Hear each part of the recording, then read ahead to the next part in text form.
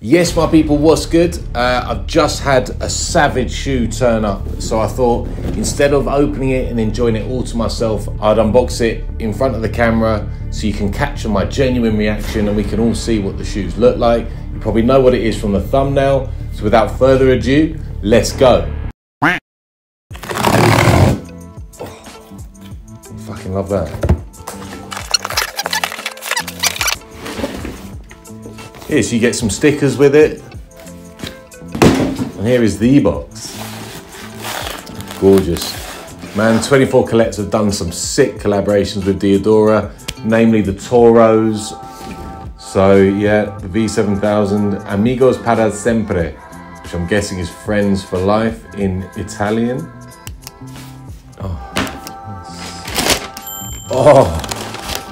Oh dear. That does not let you down.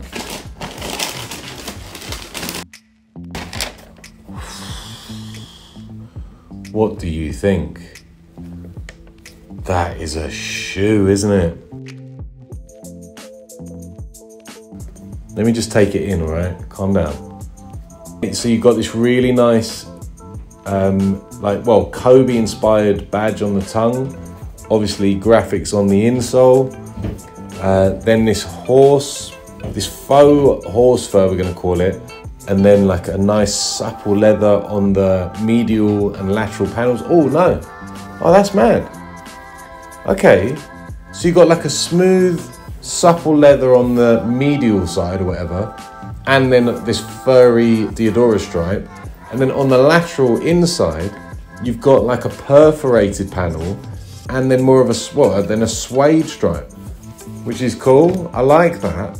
I like that a lot. It's different, but it's not. Obviously, the toe box is like the standard, like pigskin suede, all made in Italy, so it just feels gorgeous. A nice, like durable leather on the mud guard.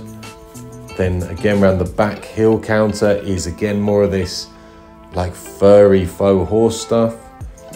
And this midsole's a bit crazy because it's like this kind of like pissy yellow, which is fine because it works with the shoe, I feel. But then it just sort of like kind of ombres, it's a term you might not know, a gradient kind of into there, but it just feels like it's not finished.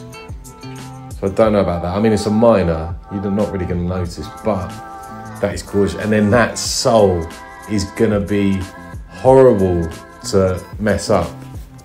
I don't want to mess that up. That is the cleanest looking, that's the most aesthetically pleasing sole I've ever seen. Beautiful shoe. I think it was £200 all in. They gave me free shipping. Yeah, I'll do a little on feet now.